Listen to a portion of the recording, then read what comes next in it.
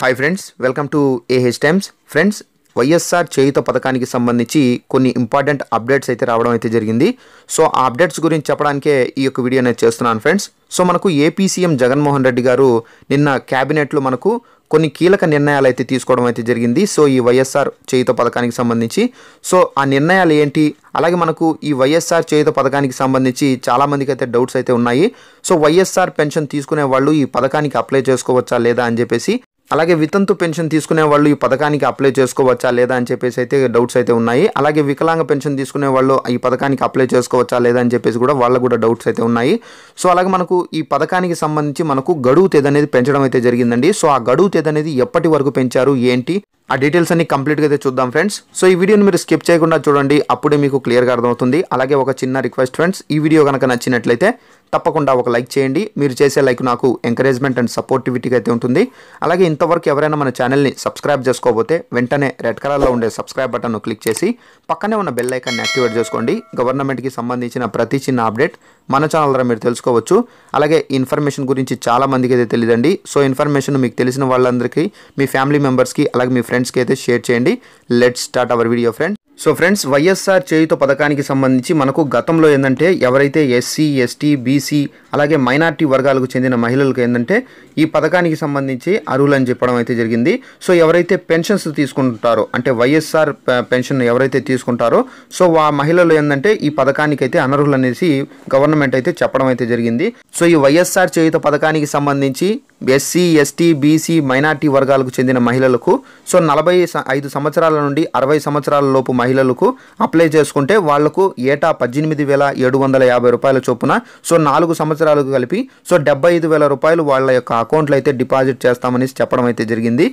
అయితే నిన్న AP CM Jaganmohan Reddy గారు క్యాబినెట్ సమావేశాలు అయితే నిర్వహించడం అయితే జరిగింది. సో ఈ సమావేశంలో ఏంటంటే మనకు ఈ వైఎస్ఆర్ చేయుత పథకానికి సంబంధించి కొన్ని మార్పులు అయితే చేయడం అయితే జరిగింది. సో ఫస్ట్ ఆఫ్ ఆల్ మనకి ఏంటంటే మనకు ఈ వైఎస్ఆర్ చేయుత పథకానికి సంబంధించి ఎవరైతే వైఎస్ఆర్ పెన్షన్ తీసుకుంటూ ఉంటారో అలాంటి వాళ్ళు వచ్చేసి అనర్హులు అనేసి చెప్పడం అయితే జరిగింది.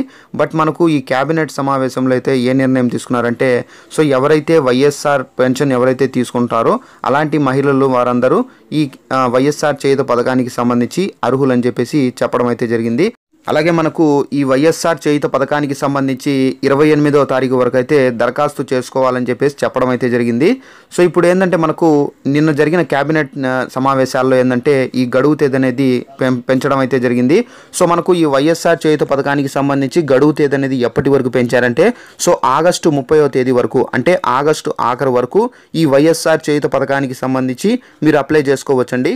అలాగే నిన్న జరిగిన క్యాబినెట్ సమావేశంలో సో ఈ పథకానికి సంబంధించి ఎవరెవరు అప్లై చేసుకోవచ్చు అంటే సో మనకు బీసీ, ఎస్సీ, ఎస్టీ అలాగే మైనార్టీ వర్గాలకు చెందిన మహిళలు, అలాగే మనకు చూసుకున్నట్లయితే కనుక ఎవరైతే వితంతు పెన్షన్ తీసుకుంటారో వాళ్ళు కూడా అప్లై చేసుకోవచ్చండి.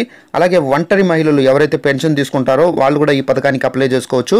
సో దివ్యాంగులైన మహిళలు ఎవరైతే పెన్షన్ తీసుకుంటారో వాళ్ళు కూడా ఈ పథకానికి అయితే అప్లై చేసుకోవచ్చు. అలాగే చేనేత కార్మికులు ఎవరైతే పెన్షన్ తీసుకుంటారు కదా సో వాళ్ళు కూడా ఈ పథకానికి అప్లై చేసుకోవచ్చు.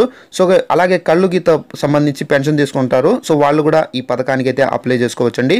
సో మత్స్యకార మహిళలు అంటే చేపలు పట్టేవాళ్ళు పెన్షన్ తీసుకుంటారు కదా సో వాళ్ళు కూడా ఈ పథకానికి అయితే అప్లై చేసుకోవచ్చండి.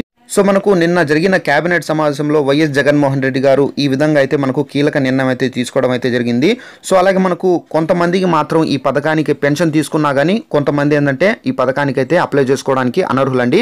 అది ఎవరంటే సో మీ ఇంట్లో ఎవరైనా గవర్నమెంట్ ఉద్యోగస్తులుండి రిటైర్మెంట్ అయిన తర్వాత రిటైర్మెంట్ పెన్షన్ వస్తుంది కదా సో అలాంటి వారు మాత్రం ఈ పథకానికి అయితే అనర్హులండి. మీరు అప్లై చేసుకున్నా కానీ మీకు అమౌంట్ అనేది రాదండి.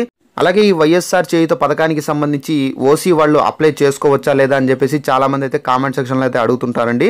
సో ఓసీ వాళ్ళకు ఏ పథకం లేదా అని చెప్పేసి కూడా అడుగుతుంటారు. సో వైఎస్ఆర్ కాపు నేస్తానికి సంబంధించి పథకం అనేది స్టార్ట్ చేశారు.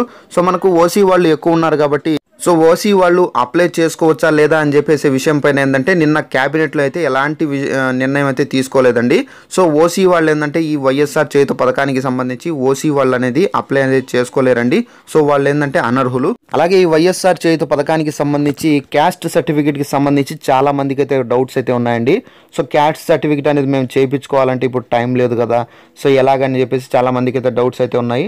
సో నేను ఆల్రెడీ అయితే ఒక వీడియోలో అయితే చెప్పడం అయితే జరిగిందండి. సో క్యాస్ట్ సర్టిఫికేట్కి సంబంధించి మైనారిటీస్ ఏంటంటే సబ్మిట్ చేయవలసిన అవసరం లేదని చెప్పి చెప్పడం అయితే జరిగింది. సో మీరు ఒకవేళ కనుక క్యాస్ట్ సర్టిఫికేట్ కనుక మీరు అప్లై చేసుకున్నట్లయితే కనుక మీరు క్యాస్ట్ సర్టిఫికేట్కి అప్లై చేసుకుంటే మీకు ఒక నంబర్ అయితే వస్తుందండి. సో ఆ నంబర్ కనుక మీరు మీ యొక్క వైఎస్ఆర్ చేయూత పథకానికి సంబంధించిన అప్లికేషన్ ఫామ్లో కనుక మెన్షన్ చేసినట్లయితే సరిపోతుందండి.